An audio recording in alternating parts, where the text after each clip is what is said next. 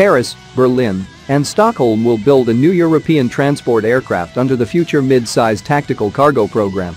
It is one of the 14 projects included in the fourth wave of the European Union's Permanent Structured Cooperation Initiatives and was therefore already known since last November, although now the 3 participating countries have firmly agreed on its launch.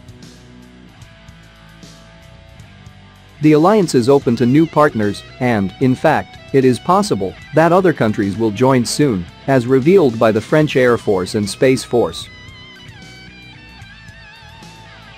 The launch of the program was signed 2 weeks ago, taking advantage of the European Wings meeting at the French Orléans-Brissy Air Base, although the French Ministry of Defense announced it days later.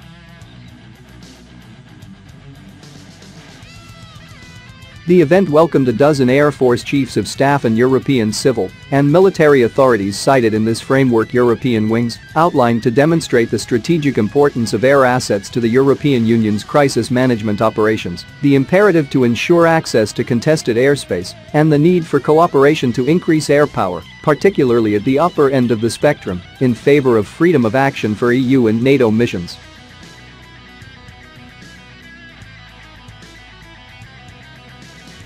In this context, the FMTC program agreement was signed on June 23, which the official French source described as a tactical transport aircraft project that will replace the C-130 Hercules and the CASA CN-235 by 2040.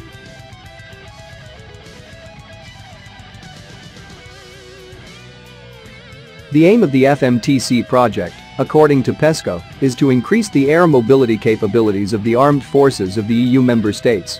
With it, it seeks to complement the missions of the A400M, even on narrow and short unprepared runways, to collectively and effectively meet the next transport challenges in military operations or crisis response situations.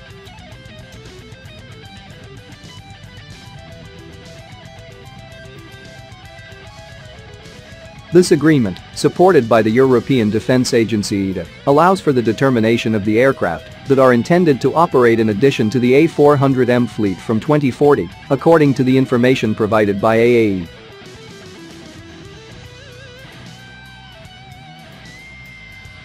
This signing marks an important first step for the FMTC project to converge towards more precise common specifications. Subsequent industrial feasibility studies could lead to new aircraft development starting around 2026 and 2027.